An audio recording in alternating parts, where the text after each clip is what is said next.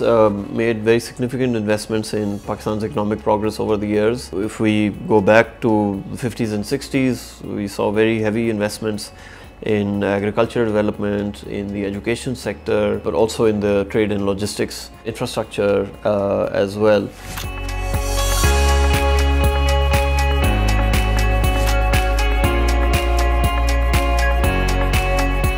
For years, people kept talking about, oh, our strategic geographic location. Well, it's nice to talk about it, but you got to do something about it. If you just think about that location for a second, it immediately comes to your mind that if we had a high quality trade, transit and logistics infrastructure in the country, it would immediately lead to very significant, tremendous economic benefits for Pakistan. It's written on the wall. The potential is unbelievable. Our nations, our regions cooperated for centuries. It's not about Kazakhstan or Pakistan.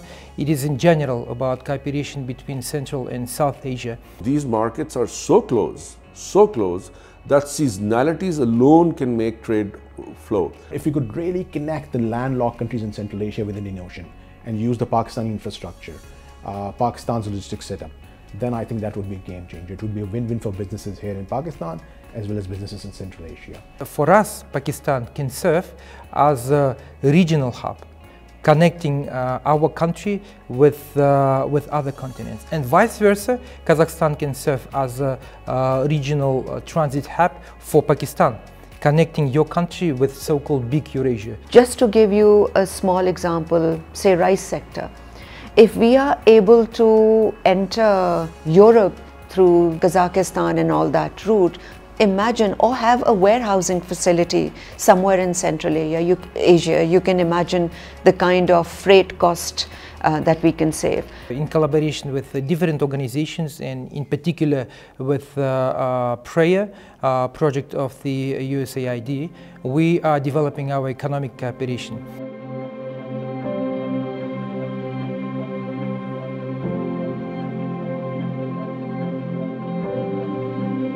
USAID's one of the strategic priorities has been to have Pakistan get more integrated into the regional economy. There's a huge potential just in the neighborhood. We as a program invested in a number of the building blocks related to activation of TIR in cooperation with the Ministry of Commerce and other partners in the Pakistan government. Geographically, you are the shortest route, and everybody knows that. And this exercise has taken a long time. There's always been bilateral, but now we have brought in multilateral. So once a cargo is bonded within Pakistan's border, it can go all the way to Uzbekistan, to Azerbaijan, to wherever the TIR convention allows, and that's a great facilitation measure. It enabled the first pilot TIR operation between Pakistan and Uzbekistan, where a Pakistani truck of TCS Corporation was able to take goods all the way from the Karachi port to the Termez port in Uzbekistan via Afghanistan. 2 week time for any transportation is a very good time for export. If you use TIR trucks, which are direct export, that can be even shorter, 10 days even. If a truck is moved from Karachi, let's say to Uzbekistan, it can reach Uzbekistan within 5 to 7 days. Agar koi issue aur na ho, border close na ho. Now we are growing. Actually, we are now growing, and we are seeing a growth, but it's still early.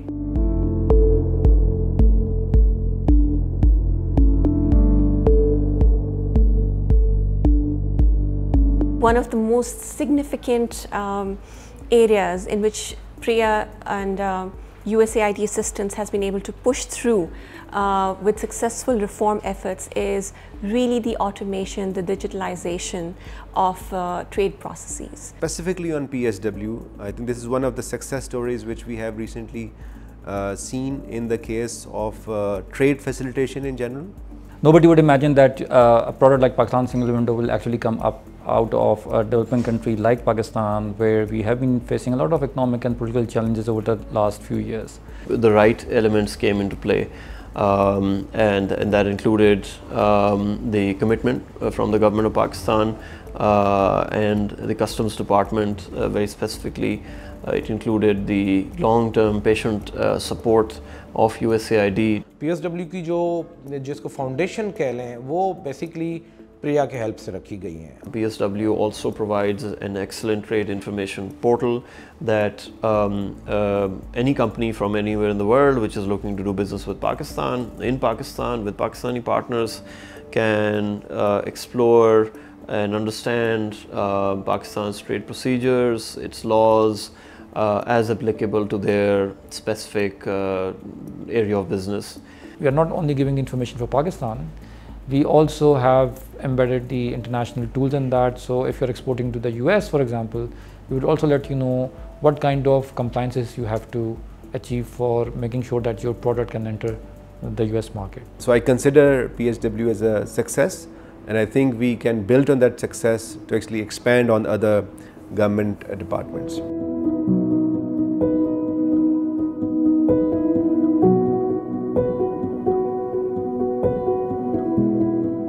If we want to realize our potential, the national economic potential of Pakistan, women have to be playing a central part of that. There is no other way for this to happen.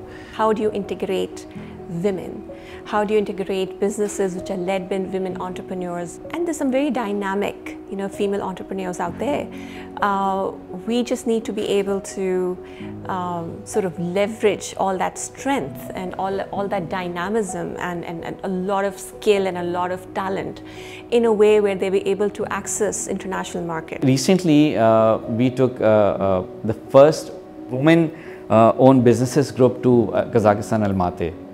We were in the trade delegation to Almaty, Kazakhstan for the 13th Central Asia Trade Conference. I never have thought to go to Kazakhstan.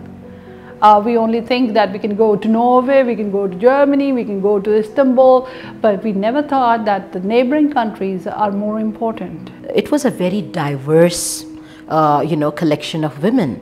And it was a great learning from among each other. It was really good to be surrounded with the people who have the right kind of products, and they were representing Pakistan. So it was a proud moment altogether.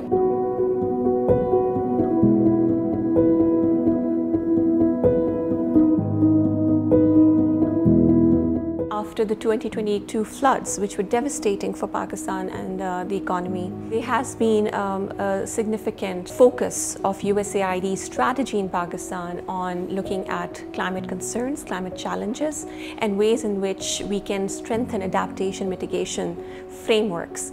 When I look back, I mean, कोई पुराना नहीं, 5 साल पहले भी मैं चला जाऊं, तो there were very few voices. There were very less understanding. It's very pleasing to know that cement sector is also thinking about sustainability. The rice sector is thinking also about sustainability.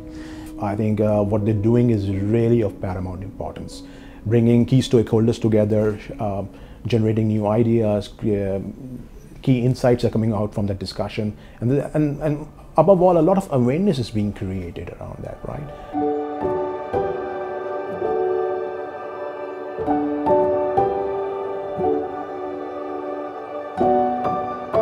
In 2022, we took one of the Pakistan's largest soap noodle producer to an art exhibition, and now that producer has captured more than 90% of Uzbekistan market. When we first went there, and we told that we have oleochemical plant in Pakistan producing soap noodles, they said, "What? Is it really in Pakistan?" We said, "Yes, it's Pakistan. This is the product. We just check and see it." You have what we need and we have what you need. So this is, I would say, kind of win-win situation in terms of developing cooperation between our countries. This export, which was not there, almost we were zero 4 years back, and today we are exporting something like $50 million US or stuff like this per annum, and there's a potential of doubling it in next few years.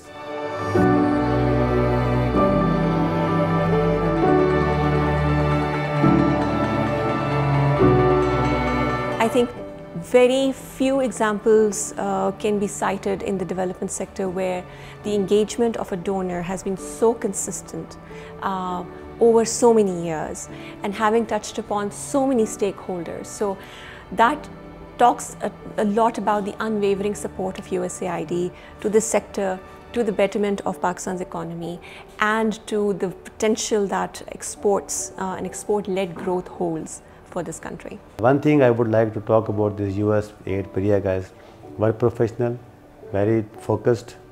I would say that our government should learn from them how to help industry and how to help the country in growing exports. I think DAI has been they've been able to sort of pull together an exceptionally talented team, and very early on also in the life of the project they were able to pull the experts and experts who knew what the issues are, experts who were able to really direct the approach of the project. I think that has been one of the key successes of this project, which is, you know, you have the right people with the right kind of skill set, with the right kind of know-how and experience to provide the direction that is needed. My hope is that we will see many more investments coming online, other partners, other multilateral and bilateral partners, including future trade and economic development projects, picking up these interventions and building on upon them.